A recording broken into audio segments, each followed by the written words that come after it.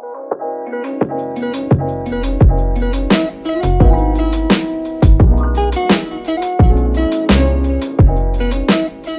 is up guys, this is Tiro back with another video on the Redmi Note 5 Pro, and today in this video I'm going to be showing you how to flash this EvolutionX 4.0, the latest build of EvolutionX ROM based on Android 10 right now on the Redmi Note 5 Pro. Well, to be fair with you guys, if you are still on MIUI, well, you have to do some different kind of stuff. Like, it is not as simple as it was earlier. Well, you have to flash the dummy image if you want to flash any recovery. Like, if you're flashing a custom recovery, let's assume for the first time from MIUI, you have to flash a dummy image. Well, I will link the thread over here in the description box below. You can read and follow this thread to flash the dummy image. Then you can flash any custom recovery as you would like. So just follow that thread which is being shown in the screen right now. Just follow that thread and put the comments and stuff, extract that anti-4 bypass zip. You will find that dummy image and flash that from platform tools. As you flash any recovery, just flash the dummy image first and then flash any recovery you want. If you can flash TWRP or you can flash Orange Fox, I will recommend you guys flashing the latest Orange Fox recovery. Here, as it is showing that use latest Orange Fox recovery is recommended, and the version is release 10.1_2 stable version. So do use this recovery if you want to flash this latest EvolutionX. I will definitely recommend you going with that. I'll also flash that. I'm on the release 10.1 build of the Orange Fox recovery. So let's go. You just need the ROM file itself. You do not even need any GApps or something to flash this ROM. So you don't need to worry about those. No GApps needed for this ROM. And of course, this is a Redmi Note 5 Pro. So if your storage is decrypted, you do not even need to flash any fcrypt disabler or something like the Redmi Note 7 Pro or the K20 Pro. So right now, I'll just straight up reboot to recovery. Well, my power button is kind of broken again, but let's go to the recovery. I was on the Havoc OS, I guess, the latest build. It was fine, but let's flash the EvolutionX ROM. So as I just told you that I am still on the Orange Fox recovery, but this is not the latest version. Let me show you from above. This is the 10.1 version. So what I'll do, I have downloaded the latest Orange Fox, which is this R10.1_2 stable. So I'll just flash this first. This is a simple zip file. So I'll just select it and uncheck this reboot after installation, but it will still reboot when you flash the recovery. So let me just swipe to install. Just check this out, and this will just flash and reboot to the recovery itself one more time. As you can see, it says rebooting to recovery, and it is rebooting. You can even do this if you also have any older TWRP recovery. You don't even need the latest Orange Fox or something like that. You can even do it with the normal TWRP recovery. So for the first boot of the new recovery, it will show welcome to Orange Fox. You just tap on right and you get this screen. You can customize it from this customization settings. If you want to, I'll just select this white and blue stuff because it looks great on the screen, on camera I mean. And let me go home. So right now you need to follow these steps. Well, let me tell you, if you're coming from MIUI for the first time, go to menu and from here, go to this manage partition, and just from here select the data, not USB storage, select data and click right. Then from here, just click on this format data and type yes. It will format your storage and then you can flash any ROM. But I'm not coming from MIUI, I'm coming from a custom ROM. So what I'm gonna do is I'll just go to wipe, then select Dalvik cache system and data.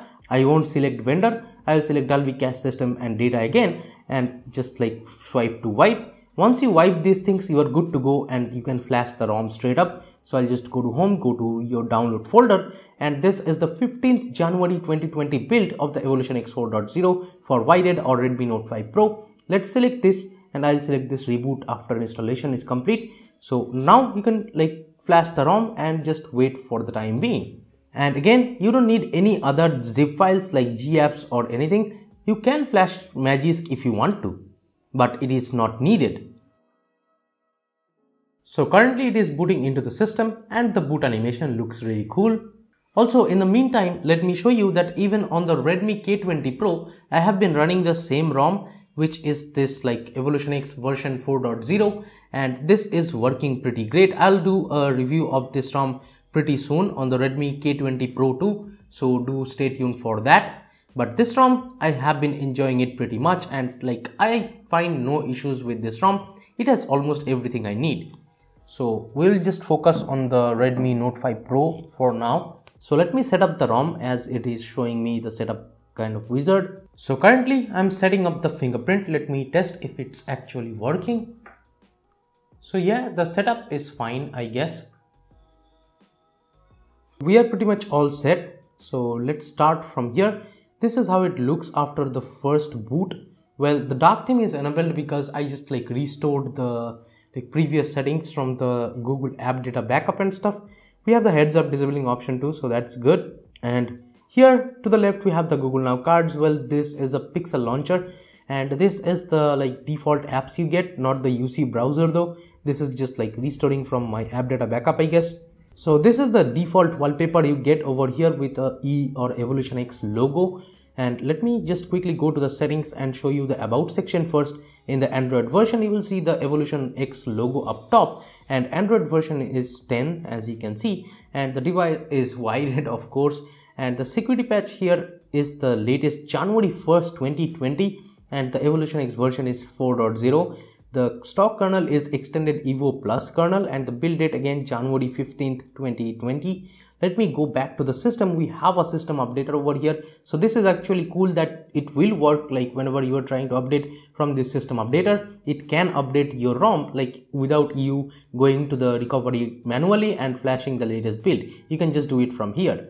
And in the gestures, we have the system navigation gesture. You can use this 2-button, 3-button navigation, or you can use this Android 10 gestures. And in this Android 10 gestures, you also have this hide navigation bar pill. You can hide this and use the full real estate of the screen. So that is a really great feature in my opinion. And also we have the customizations, including this Xiaomi parts over here. So if you go into here, you can see there is the vibrator motor strength, and the display color calibration option is there so that you can control the RGB of the screen and the saturation value, contrast, hue, etc. And here in thermal settings, you will get the balance, performance, and battery, gaming, and extreme battery settings. And we also have the Mi sound enhancer. This should work fine. I use it usually with the youth edition whenever I'm using a headphone jack with connected to the 3.5mm headphone jack.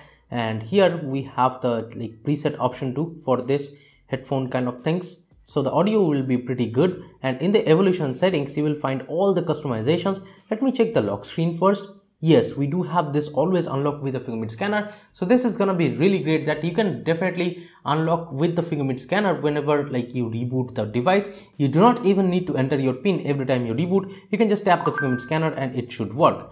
Let me put the phone into silent and let's check if the fingerprint scanner is working fine. Let's go to the gestures and enable the status bar, double tap to sleep and stuff. Well, this is not working, it seems like. And from the lock screen, as you can see, the long press power button torch is actually working. So this is really great. As you can see, you can just long press the power button to toggle the torch here. Let's unlock with the fingerprint scanner and it unlocks. So this is really great. Let me unlock one more time, and here you get the unlocking speed, right? Pretty fast, I would say, in my opinion. It unlocked right away. Well, the double tap to sleep is not working because you have to reboot the device once. I have seen it even on the K20 Pro and stuff. Right after flashing the ROM, on the first boot, some things doesn't work. On the first boot, you just have to restart once to get every feature working. So right now I just rebooted the device, and let me just tap the fingerprint scanner and it unlocks. Well, let's try the double tap to sleep now, and it did work. And we also have this always on display. If you are noticing over here, you can disable it, I guess, from the settings of course, and the fingerprint scanner speed is working fine, and even this double tap to sleep on the status bar is working fine. The brightness control gesture is working fine here too. So this is really great that the brightness control actually works. So let me go back to the settings again, and in the power menu we do have the advanced reboot options of course, and the status bar options are there. You can customize anything on this ROM, that's not a problem. You can enable this headset, Bluetooth, etc. icons on the status bar, and then we have the status bar logo. If you want, you can enable the battery percentage, and for the battery icon style you have the icon portrait, dotted circle, filled circle, and text. Then we have the VoLTE icon and stuff if you insert your SIM. Well, I don't have a SIM inserted here, so right now it is not appearing. And we have the auto hide clock and stuff. Then the clock font size, if you can increase it, and even the font style you can change it to LG Smart Gothic, etc. And we also have a network traffic indicator if you need that. And from here, let me just quickly go back, and in the notifications you can disable the heads up if you want to. Then we have the ticker, and also we have this edge lighting for like quick notifications and stuff. In the lock screen it will show like this on the always on display if you receive a notification. So this is really cool. Let me just check if the 3-finger screenshot gesture is working. Yes, it is working fine. So that's cool. And vibrate on connect is there, like in-call vibration options, and blink flashlight on like incoming call is there. So that's great too. Quick setting panel, we have the vibrate on toggle touch, etc. Header image, you can enable it, and then we get the panel opacity. And quick setting column and row number customization is there, and quick setting footer text, etc. is there, and edit icon you can enable or disable it. And from here, let me go to the navigations. You have the invert layout option if you are using a 2-button or 3-button navigation. And in the hardware buttons, we have this kind of customizations. In the animations, we have screen of animation. You can change it to CRT or scale, and then we get like multiple things like list view animation and stuff. The whole UI animation, you can customize it from here. Let me go back in the MISC settings. From here you have the wake up on charge disabling option, then you have gaming mode, charging animation option, and USB configuration you can set it to like by default to file transfer. So that will look really great, I would say. And then we have like dashboard customizations and stuff. That's all with the like customization panel settings in the EvolutionX settings.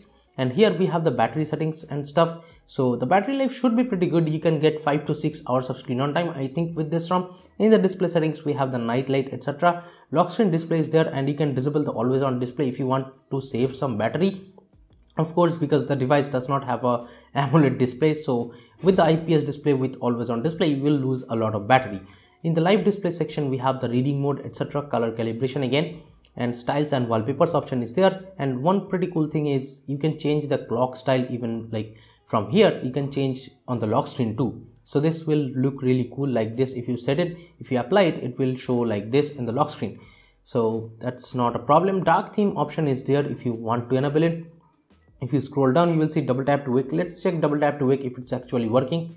So yeah, double tap to wake seems to work fine, and shows pretty kind of like cool animation over here. In the accent colors, we have the cyan, pink, and a lot of like accent colors. Even we have the EvolutionX blue, red, green, and like this kind of accent colors if you want that. And in the headline and body fonts, we have a lot of fonts here like Google Sans Pro and OnePlus font and LG fonts and stuff. There are a lot of fonts there. Icon shape and stuff is there, so you can change that too. In the sound settings, if you go, well, the Mi Audio Direct is present in the Xiaomi part, so it is not here, but you can disable the screenshots or the sound and stuff if you want to. Then you can enable the ring notification alarm volume in the volume panel if you want to. Just like tap over here, it will appear in the volume panel. So this is a really cool feature of EvolutionX. And I forgot to mention about the stock camera on this ROM, which is the MIUI camera here. So you get almost everything. You can install the Gcam separately if you want to. I'll put the link in the description box below, so don't worry. If you're someone who needs a lot of customizations and like on a daily driving, I would say this is a pretty great choice for you guys on the Redmi Note 5 Pro right now. And that's how you can flash the ROM. Of course, I have showed you at the first part of this video. So this was an early look on the EvolutionX version 4.0 on the Redmi Note 5 Pro. Well, I would say it is running pretty smooth, and you can definitely try it on your Redmi Note 5 Pro.